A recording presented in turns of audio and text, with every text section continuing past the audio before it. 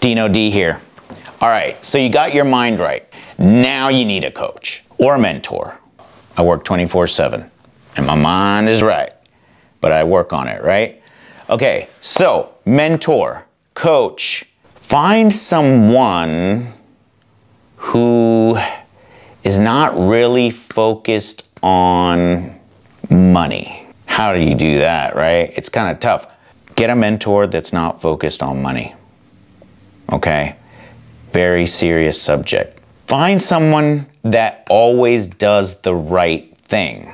You got to make sure that you're dealing with the right candidate because that reflects on your reputation later. If you end up with a mentor that had a good name and then it goes bad and then you're with them, it just reflects on you. So always find a mentor that will do the right thing.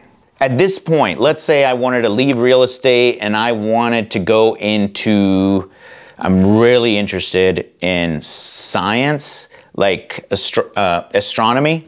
I would go apprentice for somebody for free. If they wanted to pay me, of course, I wouldn't say no, but I would tell them, I'm ready to be here for you. I'll do all your dirty work. I'll reply all your emails. I will get you coffee. I'll get you lunch. I'll, pick up your laundry for you.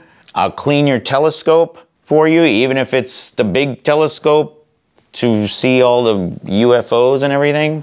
Like, I would do all that.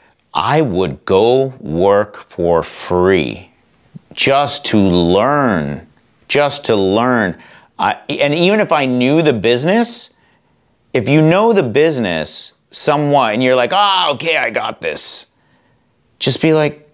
Just act dumb the whole time and make your brain know that you're gonna be dumb today. Like, I'm here to be a sponge. I'm gonna take it all in, all of it.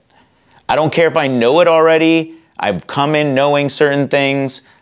I am a sponge today. If you guys need any help, I'm here.